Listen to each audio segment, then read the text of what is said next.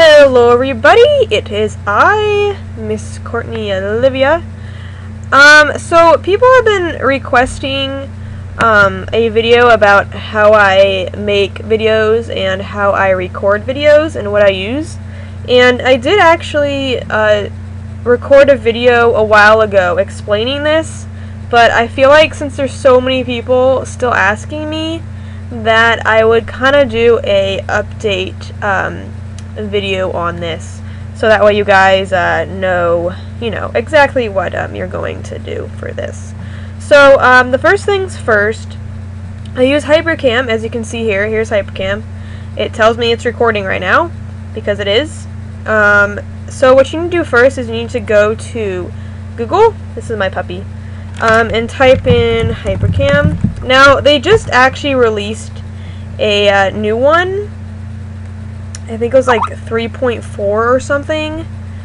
Where is it? I think it's this one. You go to this one. I think. Yeah, okay. So you're gonna, it's a different page, which is kind of strange. So you're gonna do there, so I'm gonna go back again. You pick this link, you type in Hypercam. Don't do Hypercam 3, that one's really strange. I don't know how to work that one. Oops. And you're gonna pick the second option here. And you're going to be taken to this page. If not, just go to hyperionics.com. And then it says, download version 2 now, free. Don't do version 3. I don't know how to use version 3. If you guys know how to use version 3, like, really well and you want to use that, go ahead and use that. But I use version 2, so you just click download. Now it's going to download here, but I'm not going to do that because I don't need it. So that's just going to take you through the steps of Hypercam. So now you guys kind of know this, and yes, my background changes. Rainbow Dash. I love Rainbow Dash. You're going to be taken to a screen like this. Now, if this is not the screen that you have right now, you probably have Hypercam 3 or something else.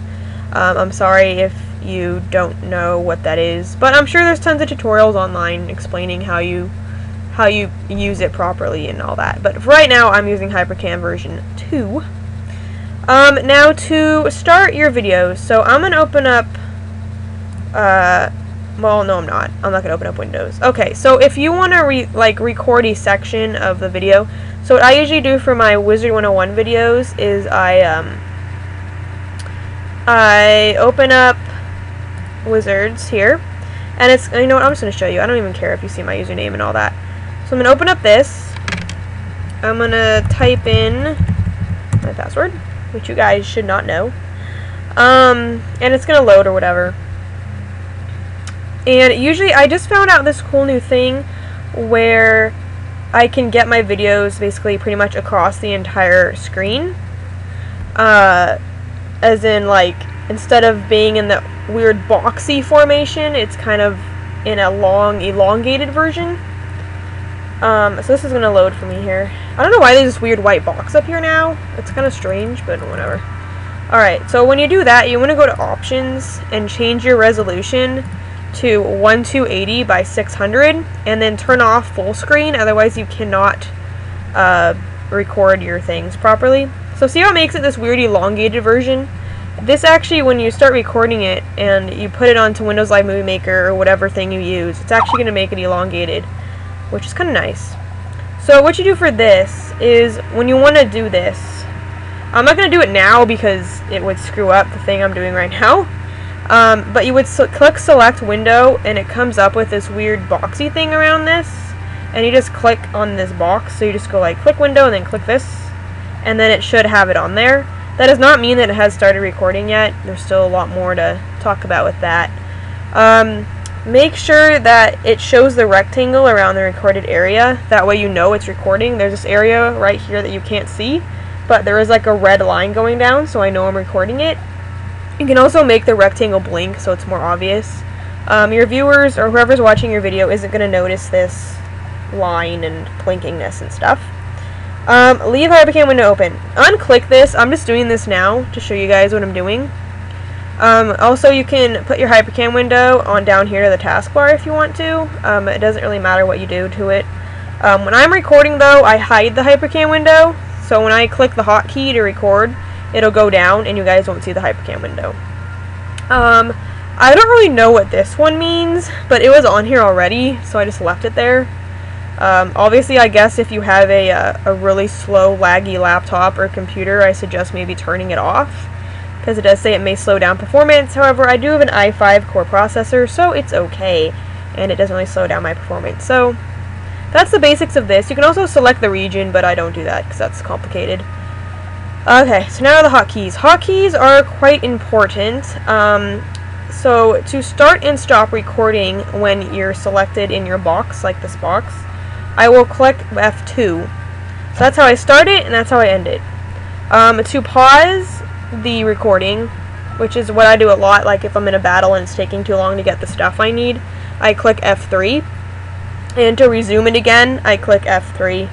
A single frame shot means to take a picture, so if I want to take a picture, I can click F4.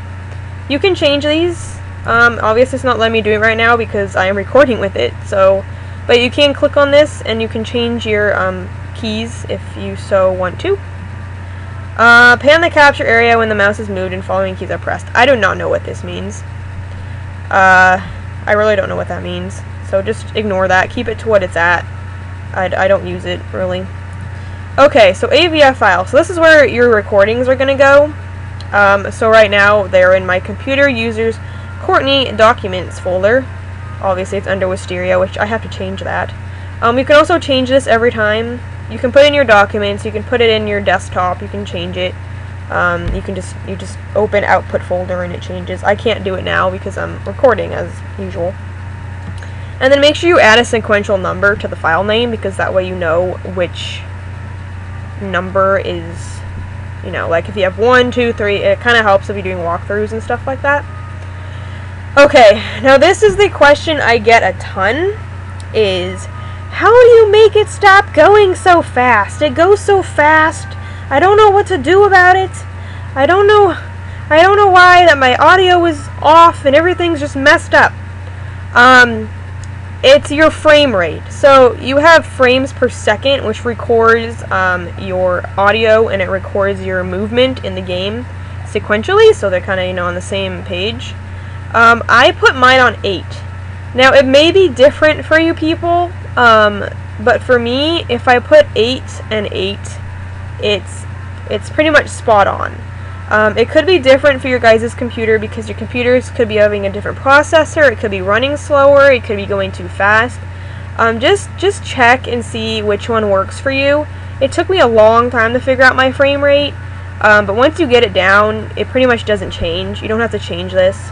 I mean, if you do want it to go slower eventually, you can go to 7 or 6 or 5. If you want it to go fast, go 9 or 10. I don't think you can go over 11. I don't think you can go over 10. I'm not sure if you can or not. But mine's just at 8. So just test yours and see what it does. I'm obviously not going to help you with that because I can't, really. But it's not that hard to figure out. Alright, so cursor full frame capture ratio. I have no idea what that means, but I just kept it at 1 to capture every frame. So I guess that means it captures every movement. I think that's what it means. So like right now, it's probably capturing this pretty good. It's capturing every frame. It's capturing these guys moving and all that fun stuff. Keyframe every 100 frames. I don't know really what that means either. Just leave it at what it is. I didn't change this stuff. I just changed this and this. Make sure your video compressor is on strongly recommended. If it's not, put it on it. I don't know. I don't know why it wouldn't be. Frame compression quality, I don't know what that is either, so just leave that there. Limit screen capture to max 424 bits, whatever. That's off for me, I guess. I don't know, just leave it off. I mean, you guys can play around with this, you know. Okay, another question I get a lot. My sound isn't working. Why isn't my microphone working? First things first, people. You gotta make sure you have a microphone on your laptop or connected to your laptop or on your desktop computer. You gotta make sure you have one. If you don't have one, it's not gonna work. I'm sorry. I don't know why it's not working. It's probably because you don't have a microphone. I have done this a couple times though. I have thought I was recording and then I realized my laptop didn't have a microphone, so it kind of sucked. If you do have a microphone, and if you're on a laptop, it will say integrated microphone. If your laptop has one of these and it says microphone high definition auditory blah blah blah blah, you want to put that on it because it captures it better, I think, anyway. But I mean, if you have another microphone that's like another brand or whatever, you just drop down this menu and it records the sound, hopefully. And make sure you check this box or else you can't record sound. So if you don't want to record sound, you can unclick this box. Number of channels, 2 stereo. Make sure you do 2 stereo so you have the audio in the game running and you have yourself talking. I think the other one is something else. I don't remember. The other one is mono or something. I don't remember. Sample size 16-bit. That's just been there. Sample rate's been there. I haven't changed these, so just leave those there. Options. If you want to record your cursor, so like I'm recording my cursor in the game right now, so click that button. You can also add a starburst to the movie, so like I guess when I click something, it'll be weird looking. I don't know. I haven't used that. Mouse click volume is all the way down, even though you can still hear it. You know, what can you do with that? You can't really do much with that. And of course we have the license stuff, which you obviously don't need to really worry about. But yeah, I think that's pretty much it. You can also use the buttons down here, but you're gonna get the Hypercam window when you're recording. If you're recording the entire page or your entire screen, that's kind of not what you want. So that's why I use the hotkeys to start and stop and all that fun stuff. I think that was pretty much what I wanted to get down. I hope you guys understand this. If it's not working, really, I don't know what to tell you, because this works for me, and it works for a lot of my friends that use it too, so, I mean, maybe look it up online of why it's not working. I don't know everything. I can't help everyone. I wish I could, but I can't. But if you do have questions that are somewhat simple to this, let me know in the comments below, and maybe I will get back to you. I don't know, I have a busy life, as you all know. And thank you to Austin for letting me know to do another one of these videos, because a lot of people have been asking me about this still. Even though I did do a video like a year ago, it's still, I guess it didn't get that many views and not many people saw it. So hopefully you guys can see this video and it helped some of you guys. I hope it did. So yeah, leave your comments down below if you need any help. And yeah, I will talk to you guys later. Bye guys.